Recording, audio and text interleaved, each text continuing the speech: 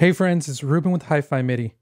This is V-Horns by Acoustic Samples, a collection of solo brass instruments consisting of 2 trumpets, 2 flugelhorns, and 2 trombones.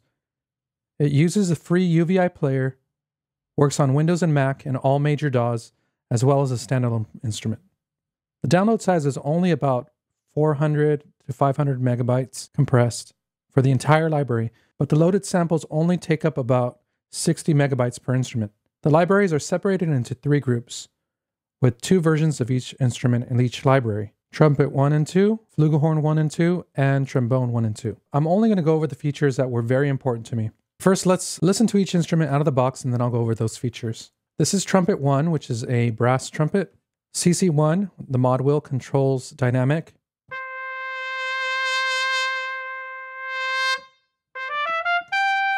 It has a very smooth transition between soft and loud dynamics, which I love.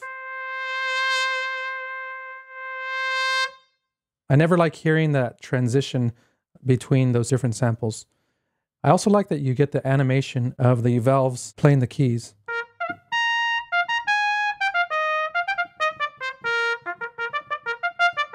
Of course, this is a B-flat trumpet, so if I'm playing in B-flat, those valves are going to move.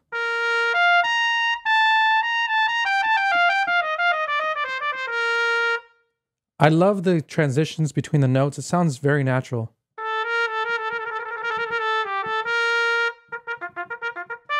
If you play short notes, you get a really accurate staccato.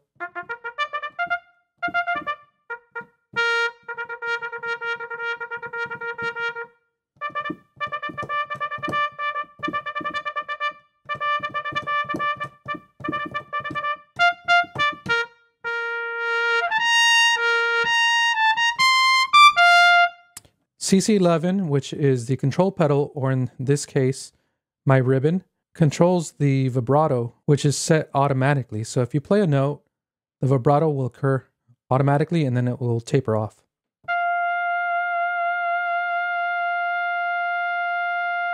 Then when I press a new note, it's going to happen again.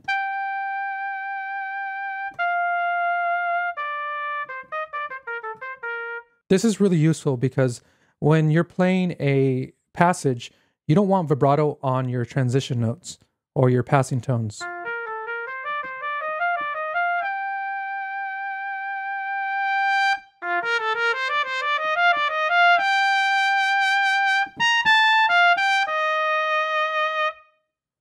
This sounds very natural to me, and the first time I heard this, I was so amazed that a sample library could have so much nuance and expression, because a lot of sample libraries, they have 3 or 4 layers, and you can hear the transitions in between those dynamic layers, and it's off-putting.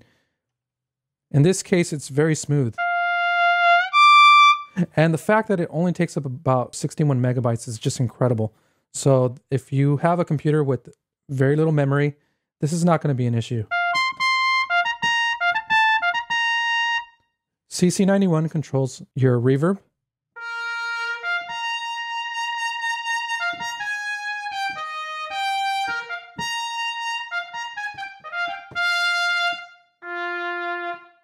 Down at the bottom, you have your keyboard. The white keys are going to be your playing range.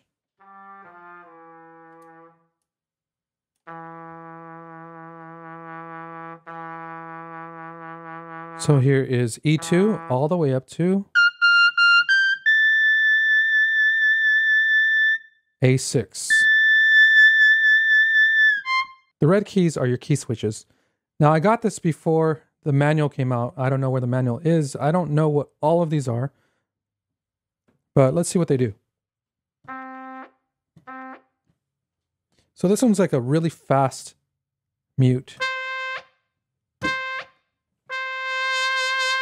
And then C sharp, that's going to be a fall, quick fall.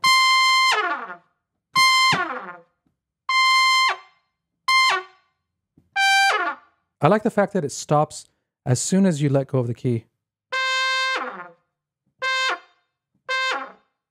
So you can have a very quick fall or a very slow fall. Let's see what a D2 does.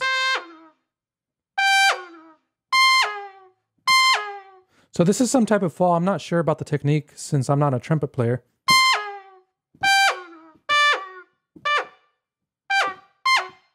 So you can use it as a very quick fall or fade out.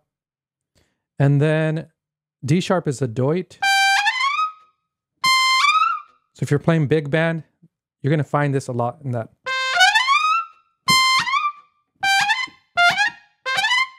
E1 is going to be a note repetition.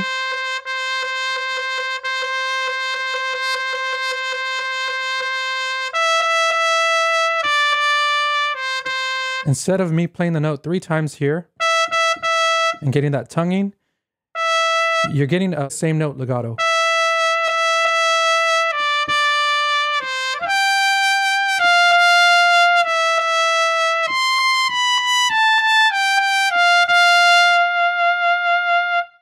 F is a half valve downward. The quicker you play it, the shorter that bend is going to be.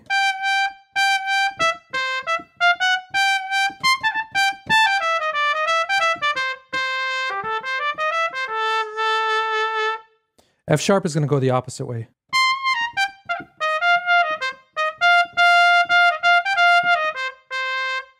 I'm not sure what G does. I know that it produces a different type of sound, but I don't know what the exact technique is called.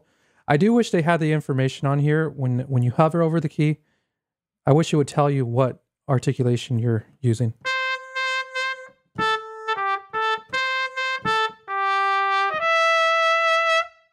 Here we have Mix, Virtual Space, and Preferences menu.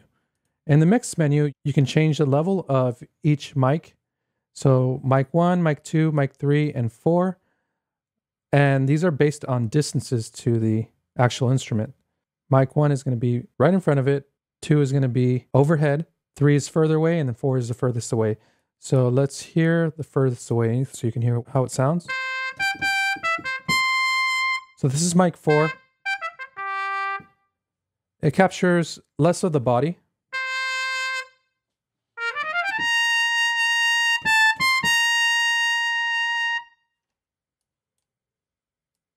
Here's mic 2, overhead.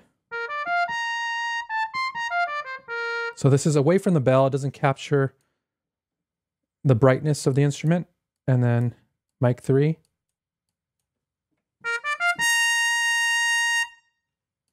So you can mix that as you please. But this also has the virtual space microphones. This recreates the sound of the room, and you can edit that here. What type of mic pairing?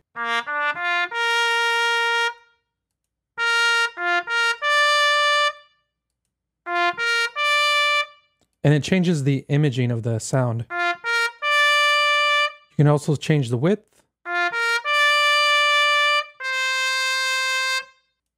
And then you can set the reverb, the mix of the reverb, how much of the mic signal is going in, virtual mics, and you can also change the type of room here. So all good stuff. What's most impressive about this is the control you have over very nuanced features of the instrument, like vibrato, your pitch precision, your legato transitions, keyboard sensitivity, and other little effects like noises, tonguing sound, the valve noise, pitch, and air. I'm not going to go over every single aspect of this, but I'm going to go over my favorite. So we have max glide. Right now it's set to 1 semitone, so a half step. So that means it can only glide up to a half step. If you press 2 notes, one after the other, but kind of connected, you're going to hear that gliding sound. So in order to jump to the note that you want, you have to set the value higher.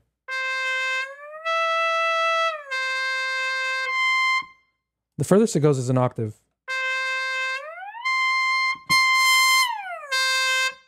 I don't think that sounds realistic, but then again, I would never slide a trumpet like that, full octave.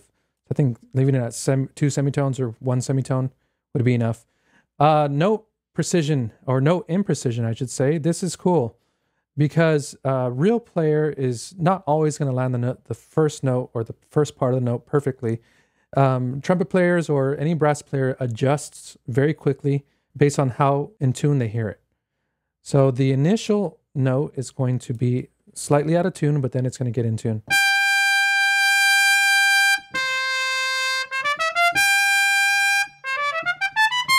That sounds a little bit out of tune to me. I'm going to take it to 100%.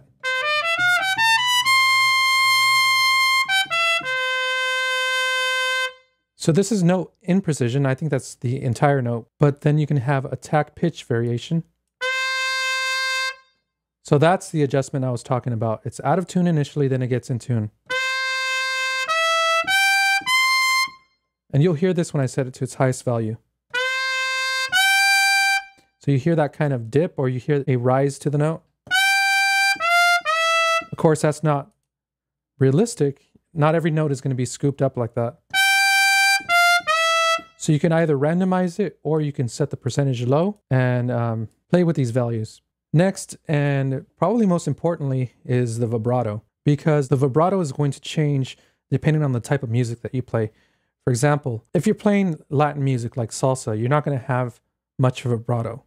So you can edit the vibrato here and completely flatten it, or take it out completely on CC11. Or if you're playing jazz, like a 50s style, you might want a fast vibrato, and you might want it to start right away. So if you draw it in and then you press smooth, it's going to smoothen that vibrato shape that you drew in. You could also set how long that vibrato is going to be before it tapers off. So you have vibrato modulation.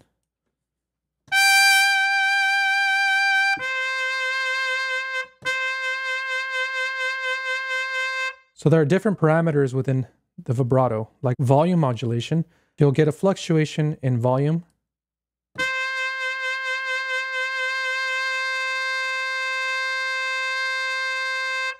Then you have pitch modulation, since vibrato oscillates between different pitches.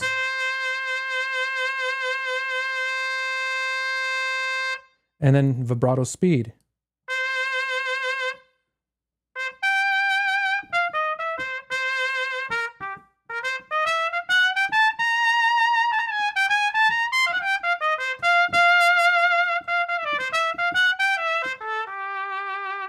So that's like an old jazz style. And then you can do a slower vibrato for something like lounge jazz. It's a little too slow. I'm going to lower this. So you can set it just the way you want it.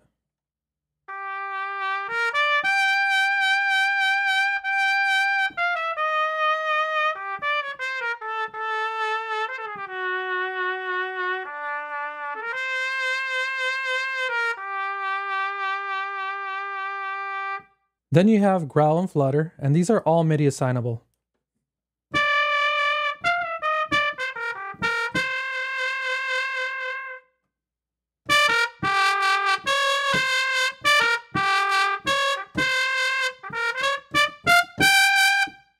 And that also can be randomized.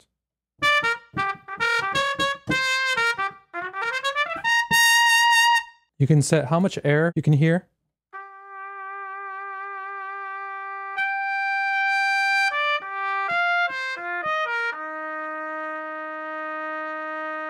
I don't know if you can hear it, but it just sounds like really grainy. And here you can set the natural variation in the pitch, so how much the note moves up or down.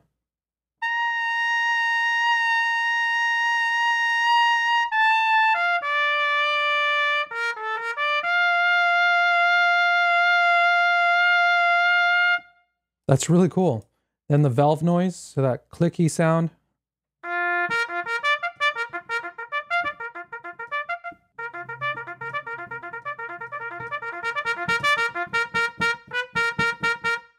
That might be hard to hear over the keyboard sound, but it's there, I promise.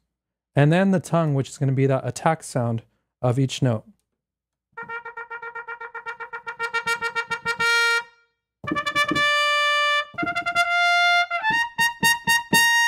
You can control the key that the trumpet is in. That way, if you're not really skilled as a keyboardist, but you want to play a song and stick to a certain scale, you can do that. You can transpose it.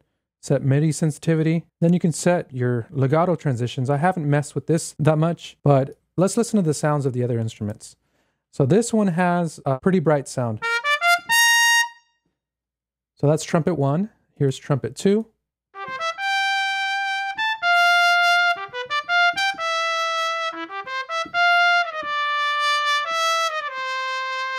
So another tone, another timbre of instrument.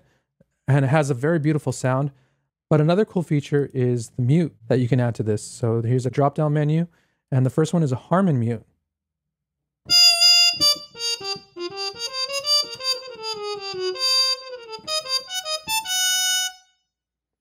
gives you that nice, bright, tinny sound. Then here's a plunger. And the CC value can be set to anything you want. Right now its default is CC 93. But I'm going to set it to CC 20. Since my keyboard has that.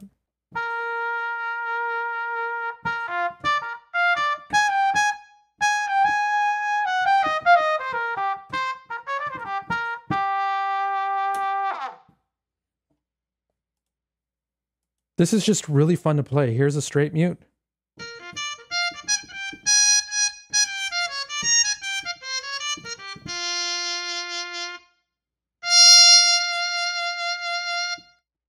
Cup.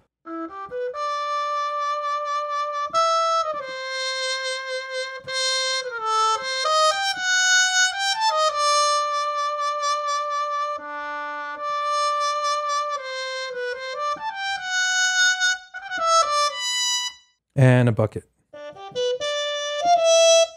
This sounds like it should have a fast vibrato. Has a more classic sound. Vibrato speed.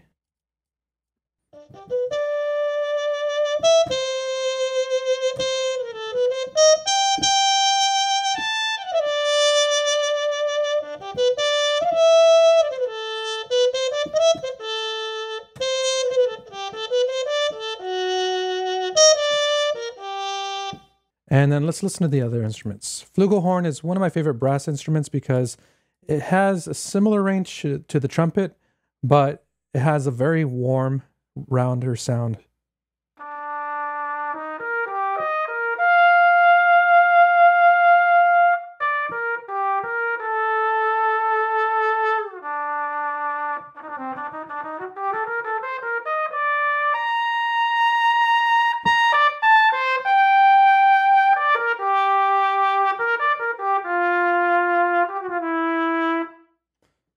gorgeous, especially with reverb.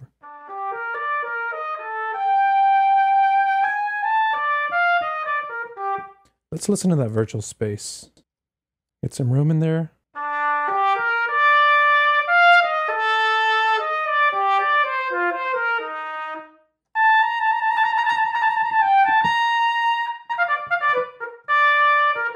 And then in flugelhorn 2.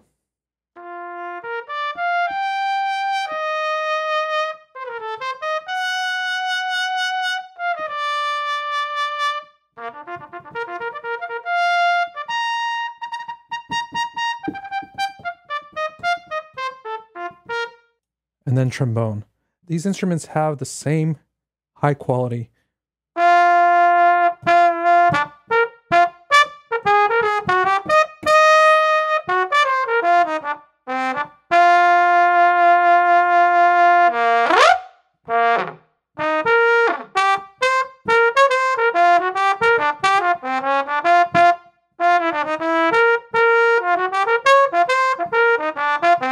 And it's really simple to play because you don't have to have all these key switches to get all those little nuances. I use the word nuance a lot, but it's like it's made for players. But I've programmed this. I programmed a lot of the notes in the demo that you heard at the beginning, and it was still very easy and very natural sounding, even with MIDI programming.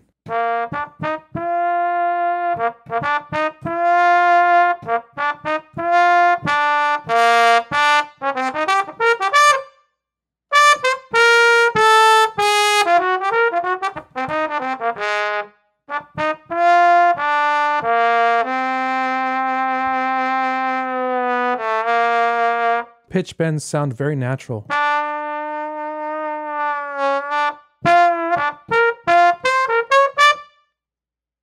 And then here's the silver trombone.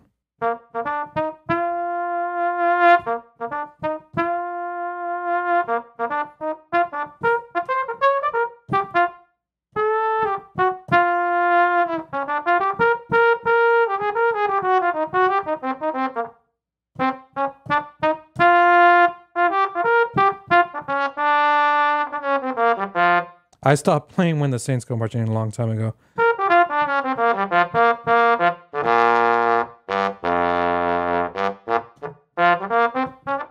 These are very fun to play.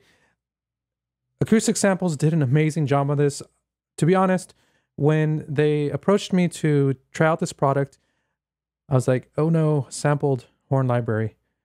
Because I have a lot of sampled horn libraries, but I don't use a lot of them with the type of music that I like to produce, because when there's solo instruments like this, you can hear all the details of the sound, and a lot of times they don't sound natural. And if you're wondering, is this better than Session Horns Pro? Yes. As far as the sound quality, the naturalness of it, the playback realism, this is far better so far as it concerns the actual instruments being compared. So trombones, flugelhorns, and trumpets are better than the Session Horns Pro ones. It doesn't have as many automatic articulations as Session Horns, but a lot of those articulations can be automated, and they honestly sound more natural in this. So I would consider this a must-buy, and especially for the price that they're selling it at right now. It's incredible. Well, there you have it, friends. This is V-Horns by Acoustic Samples. I hope you liked this review. If you did, please give this video a thumbs up. If you're not a subscriber, please subscribe to my channel and hit that notification bell. And leave a comment below, tell me what you thought about it. I'll leave a link to their website in the description. And also please consider visiting hifimidi.com for virtual instrument courses. And I'll see you next time.